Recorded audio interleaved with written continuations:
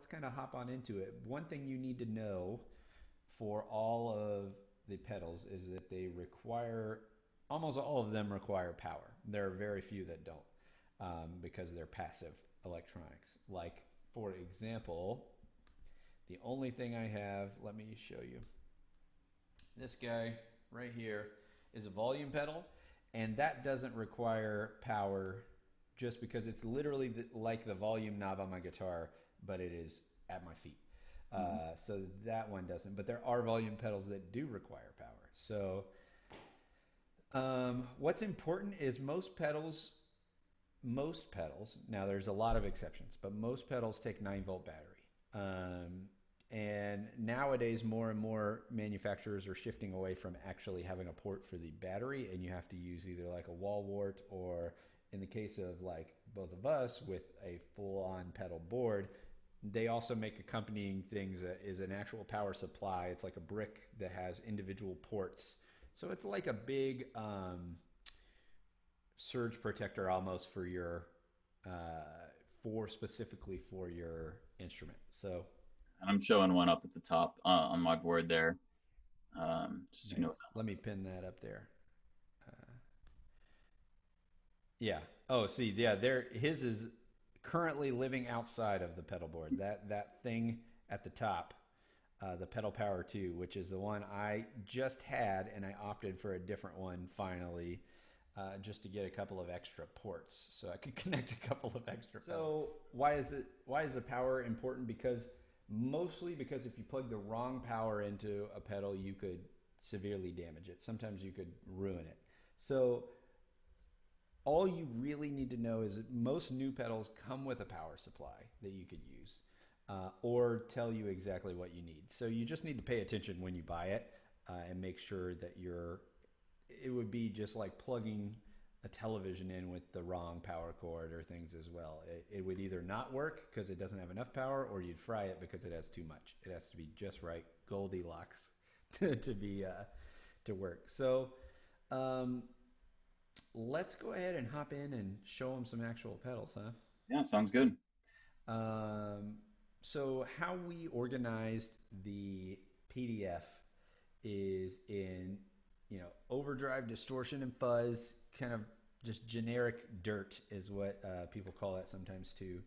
Dynamic and utility pedals, which is really a catch-all because a lot of things could fall under that. Modulation, which we're going to go over a little bit today, and then time-based effects, and finally just some ideas of multi-effects units. I have at least one multi-effect on my board. Are any of yours a multi-effect? Not traditionally speaking. No, I have things that have like secondary functions, which are pretty Okay. cool. No multi effects. Yeah. Yeah, and when I say multi-effect, that's literally anything that does more than one thing. So, technically some of those things you could argue are a multi-effect, and technically mine is 2 distortions in one pedal. So it's like, on a scale of multi-effects, it's not. You know what? Then I take it back. I have a combined delay reverb pedal Yeah, there. so that totally counts. Yeah, because you could get your bang for your buck of only buying one thing, and you get 2 different effects going on. Now, true multi-effects, neither of us have any of those to show you today, but there are a lot of examples. Those can be all kind of all-in-one solutions. But Jesse, why don't you show us a little bit of overdrive first? Sure. So this first pedal up right, Let me pin your video. top right here. All right, tell us about it. What do you got? It's sort of a multi-stage overdrive to distortion. So right now it's on already, as you can see from the blue light being on, which is kind of like a clean boost. You can't even really tell that it's on. But as soon as I flip it into the second mode here, you're going to hear a pretty drastic difference.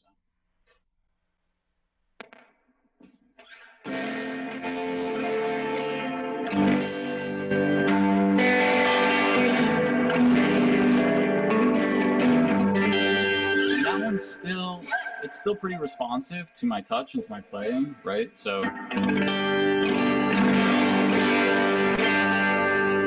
whereas that can go all the way up to something, I'll flip it to the next mode. You'll hear again a pretty stark difference. Cool.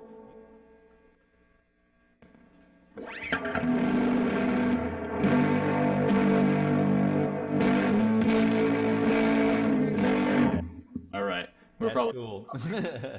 but there's one more mode on that. I'll bypass that for now. Yeah, we're already clipping Zoom. Sure. So, one thing to note is like it's gonna sound rough through Zoom. That's just like the way it goes, but it still sounds awesome to uh, hear those different gain stages going from basically a clean effect, and that's what a lot of people use overdrive for. Is barely because the original use is mimicking the sound of a tube amplifier getting pushed really hard. By pushed, I mean cranking the settings, and it has a natural compression and a natural overdrive, if you will. So yeah, so there's overdrive, and we kind of got an example of both. There's distortion and fuzz. We have three different examples on the PDF, all of which that's we have owned all three of those things. I have a tube screamer in one of my pedals. The double overdrive is one side is a transparent overdrive, and the other is a clone of a tube screamer. Jesse's first pedal was this DS1 distortion, and that's that sound of like the heavy part of Smells Like Teen Spirit. And then fuzz, that's kind of what we just got there. That's where the signal gets totally overloaded and turns also almost into like a flat line, like a square. And that's the famous for like, Jimi Hendrix, Jack White, the Rolling Stones have some examples like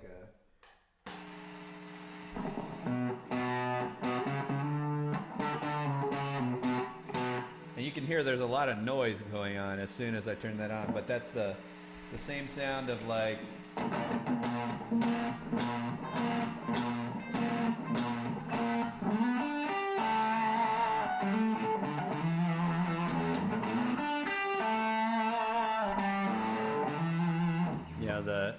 but the cool thing about that fuzz in particular is when I roll it down on my volume,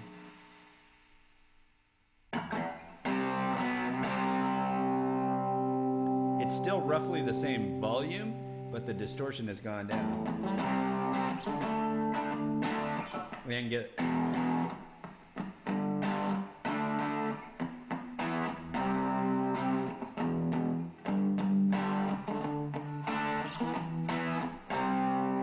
like some Green Day type sounds with that and stuff.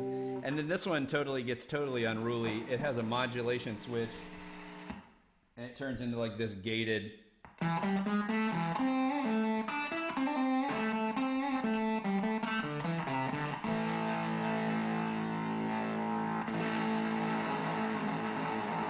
So those are fun.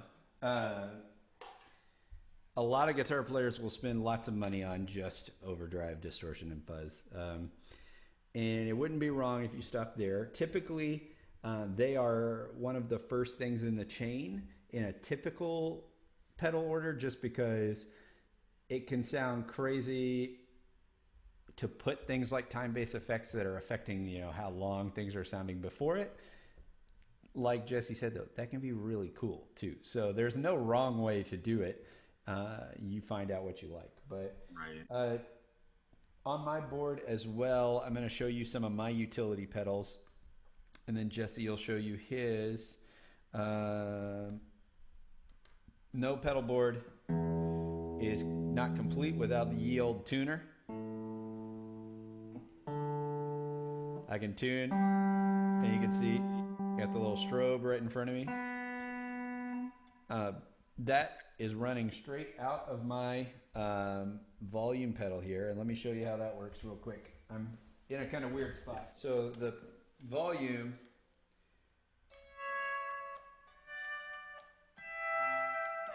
and with some delay and reverb, you can get some crazy.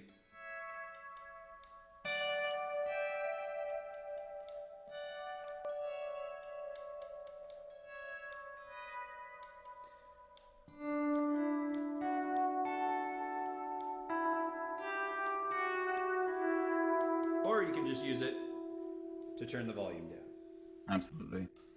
Um, And I just wanted to share, Chris is sharing that he's got this volume pedal that he's controlling with the foot, which is a really nice way to do it. Just as an alternative example, I have this guy on my board here called the TAC Decay. This is also a volume pedal, but it's sort of more designed after like a synthesizer where you can control the attack and decay of the sound. In other words, like when you push a note, how quickly it comes in, how quickly it fades out. So it's sort of doing an auto volume for you. Fun. Let's hear that. Yeah, sure. Let me give you a little bit of something with it to balance it out.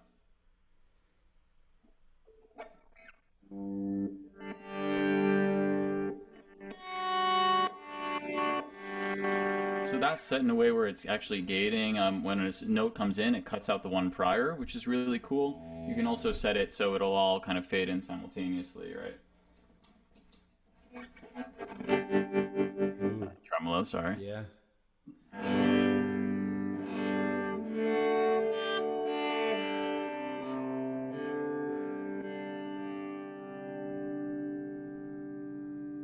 And I can set that to be really funky too. I'll show you that really quickly. Yeah.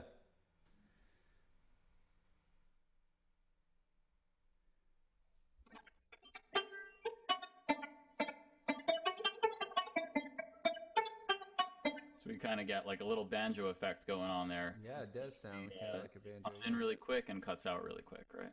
Very cool. Other things that might be important for me with a single coil guitar. Let me turn that fuzz on again for you. Hear all that noise? If I have a noise suppressor here,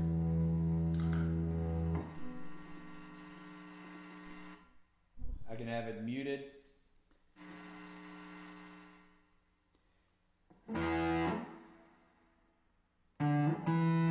So that can be a way to control volume. Other things we've got is our loopers. We both have loop pedals. We'll do a little bit at the very end with those to show you about it. EQ pedals are another cool thing. Those EQ is controlling, what frequencies are highlighted in your sound. So that could be another one. Compression. Now, let me show you a little bit about how compression works. Basically, that's controlling the dynamics. It typically is squashing the top and then bringing the bottom up. So that means the loudest stuff are reduced in volume and the quietest stuff are brought up. So it does usually introduce a little bit of noise, but it's also super crucial to getting like a funk kind of sound. So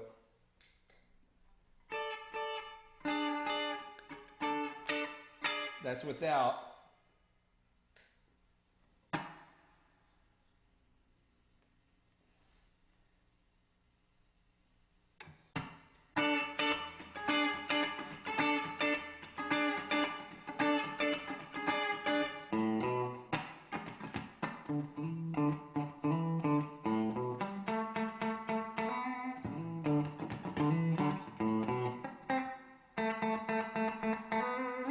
So it gets, for my guitar, it gets that really plucky sound out.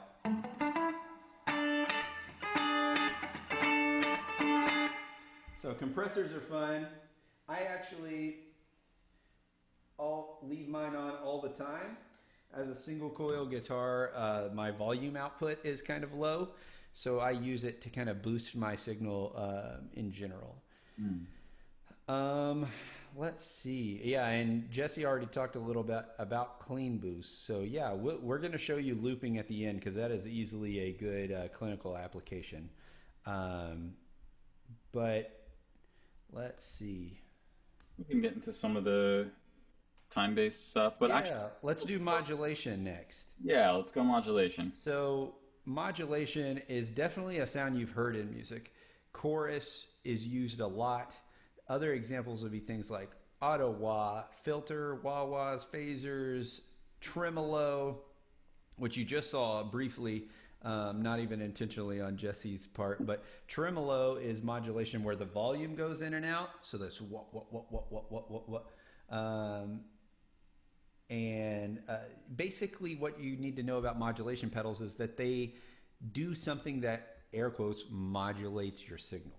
So famous examples are going to be things like, I mean, like the 80s was like drenched in chorus, right? So you've got, let me turn the effect level way up.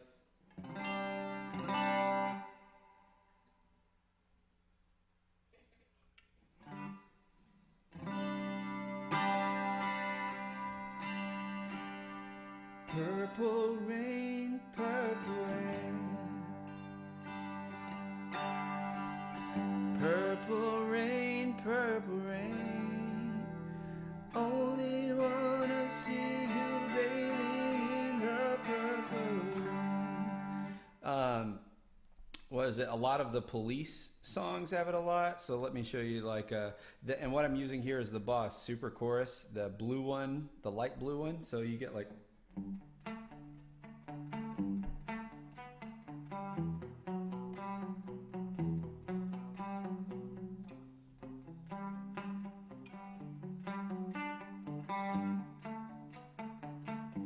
and you could play every breath you take, like, right? You could just strum it, but it hits a lot differently when you play it with that effect.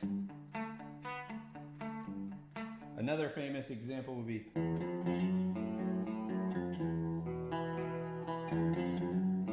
and he turns the rate or the depth way up, so it's,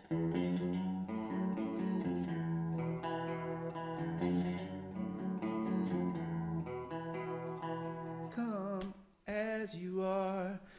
So Nirvana makes it on the list again. So what about you? Let's show us again tremolo, Jesse, and then what else you've got on your board over there?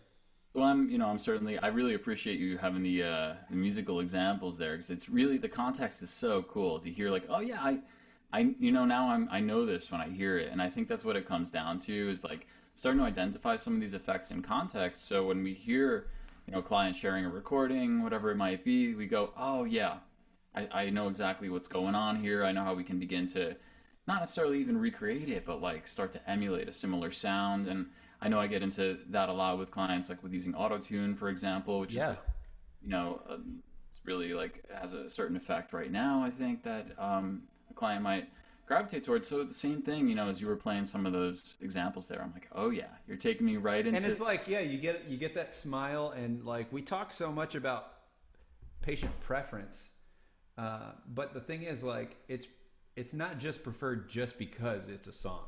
Like, right, the whole tonal characteristic is why it's preferred. So it's funny to me because it's like, if you're a music therapist that wants to die on that hill of patient preference, then why are you not also really digging into being authentic and being giving the music integrity? Do you always need to have a pedal board with you to do it? No. But if I'm recording something with a client, if I have the ability, I will do it. But yeah. So let's see, what do you have on your board before we get into the time-based? Sure. And the other thing I was going to say about that, as I'm getting stuff on here, is I also think, it can be so textural that for me it also changes the way that I play, right? Yes. So like I just threw on a chorus right here. Let me pin your video again.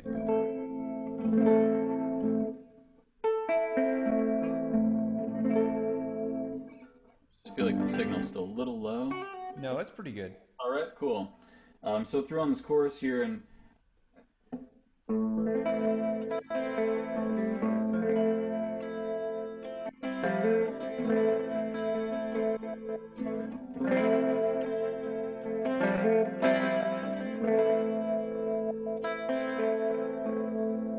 again, you can change the depth of that to your liking, right? Which pedal is that?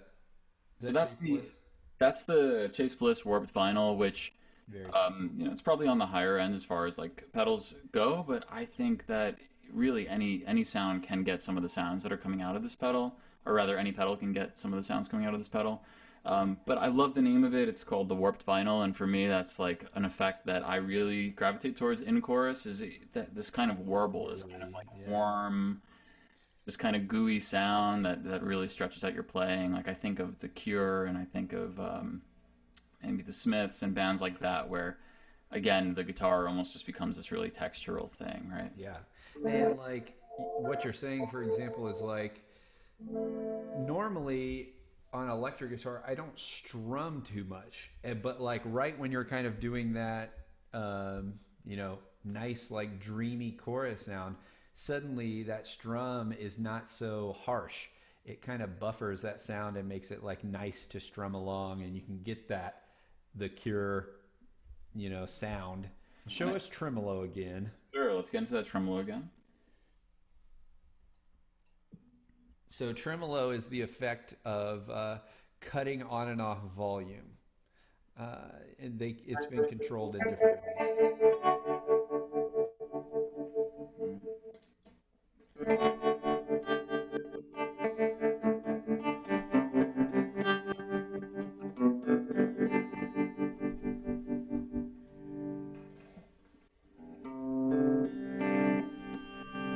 It's a very slow one there, right? But Yeah, it's nice.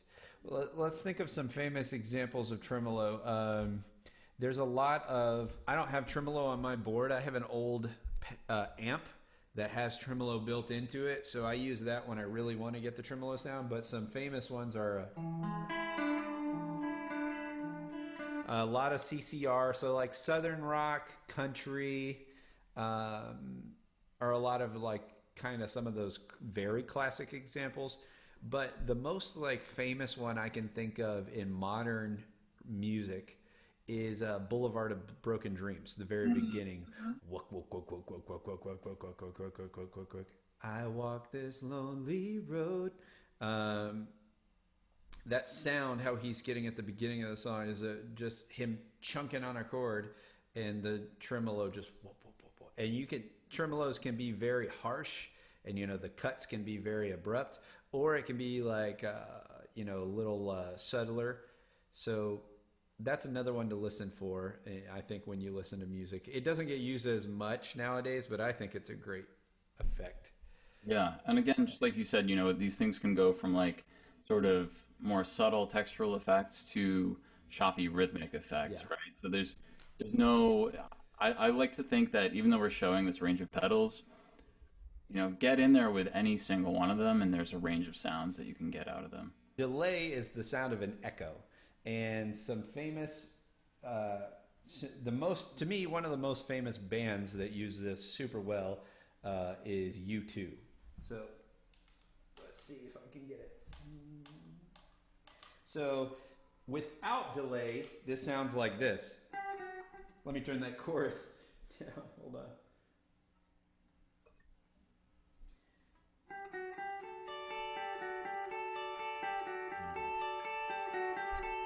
That's without delay, but when you add the delay, you get this crazy.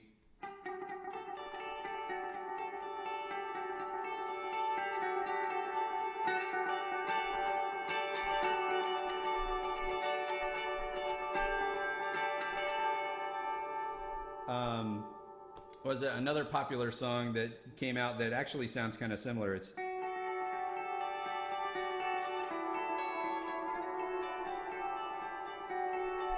"Oh, don't you dare look back, just keep your eyes on me. I said your whole." That's a hard one to do that riff at the same time, but yeah. So that's another popular example. Delay is used in almost every modern popular recording. So you're gonna hear delay, you're gonna hear reverb in everything. It's just the amount that you hear, basically. So show us a little bit. You've got a crazy delay pedal. You've got the count to 5. Do oh yeah, that's a wild one. And then do you have another delay pedal too? Yeah, so I'm mostly using this here, which is it's called the Collider. It's a combined reverb and delay pedal, and it's kind of nice because you're getting the time-based effects together there. So Go ahead and show us the difference then on that pedal. yeah, absolutely.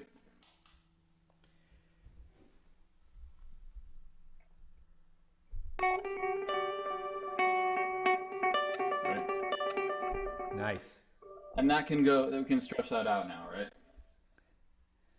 Yeah, and some of the yeah, what he's going to mess with some of the parameters. You can change how loud the repeats are. You can change things like how long it repeats. Do you just hear it once?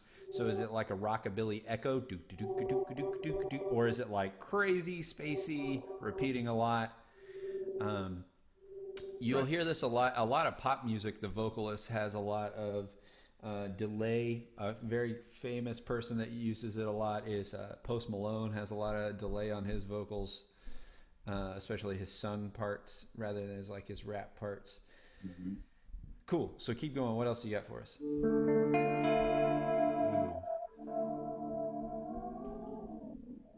And So you then get that cool kind of effect of playing with messing with the delay time. as it Yeah. goes there, right?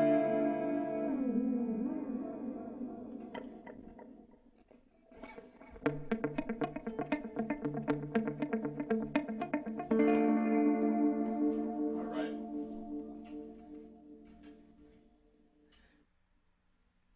And then you've got this bananas pedal, the count to five.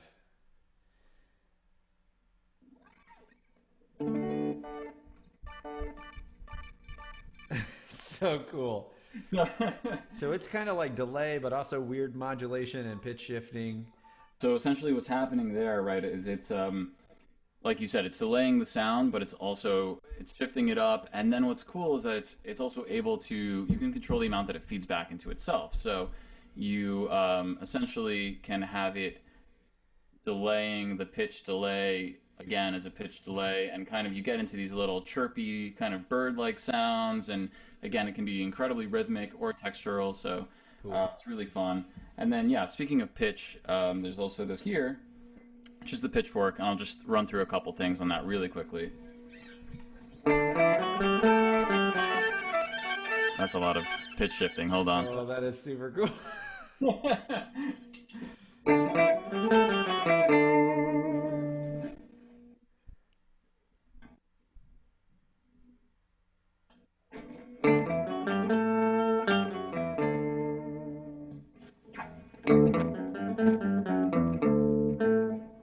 So you're basically adding on different octaves, right?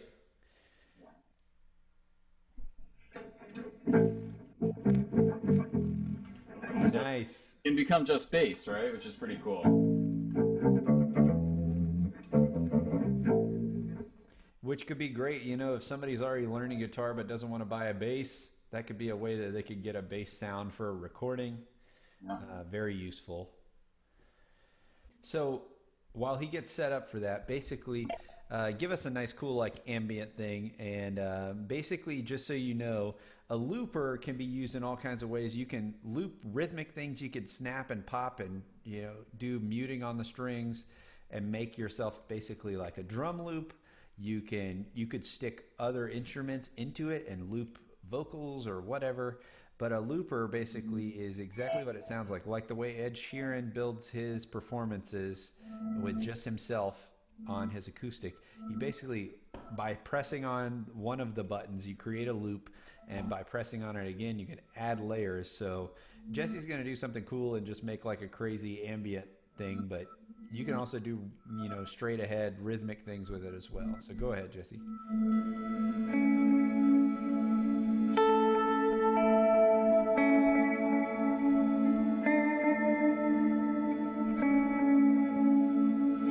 So now you're not playing, correct? So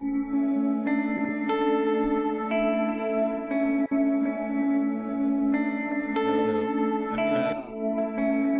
gonna look. There's Jesse. He's no longer playing. Look, Mom, no hands. So let's add in some more effects there.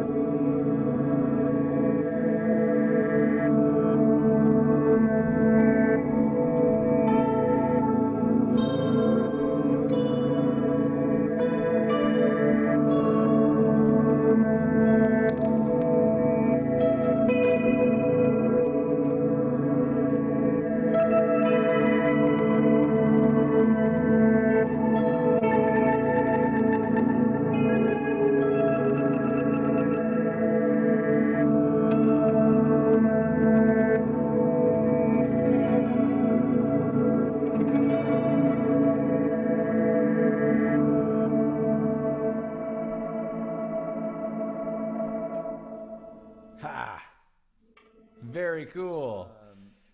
Basically, with that loop pedal, you can do whatever you want. If you wanted to loop a James Brown song and lead a group with I feel good, and you wanted to loop different parts, you could do something like that. You know, you can also make those cool textures. So what you need to know is we've spent quite a bit of money on our pedal boards. They can, you know, cost a lot. You can spend quite a bit, but there are budget options. We put a lot of different budget pedal brands on the PDF, but you can also always reach out to us.